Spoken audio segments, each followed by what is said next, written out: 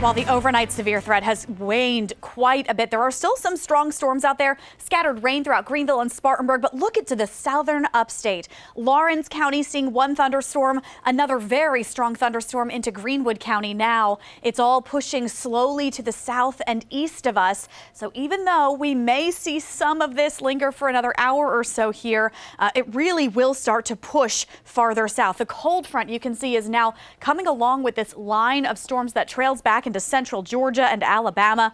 That's going to help to usher that severe weather threat into the Midlands today, leaving us with a few stray showers, but otherwise a clearing sky. Futurecast shows this morning staying fairly active now. Here it is, 7 a.m. You get to 9 a.m. and it starts to dry out. And while a few showers stay possible as the front continues to move south through about midday today, your afternoon dries out and we get some sun to break through these clouds. It will not be a perfect day, but it will be much improved compared to yesterday, last night, and early this morning. Over the weekend, we're expecting to see a couple more clouds develop on Saturday, maybe some showers into the afternoon, but nothing major on Saturday. Most of the day will end up dry.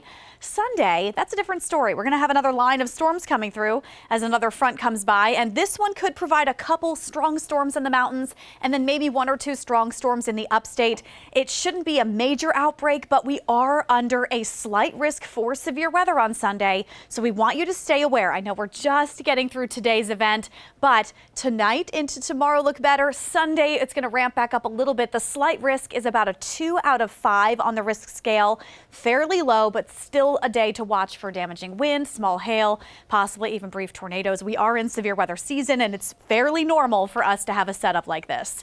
Temperatures sit in the 50s and 60s right now. It's aiming for about 80 degrees in the upstate today. Incredibly warm for March. We'll continue watching that slow clearing and a strong breeze building.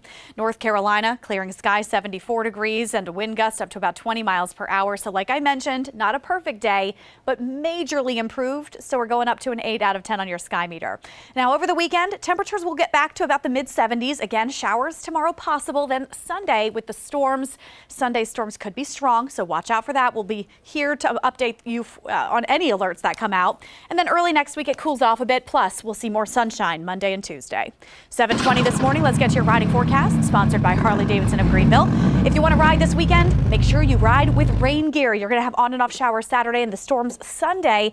I would avoid riding Sunday if you can, considering there is a severe threat. Just not great to be on the roads on an open motorcycle.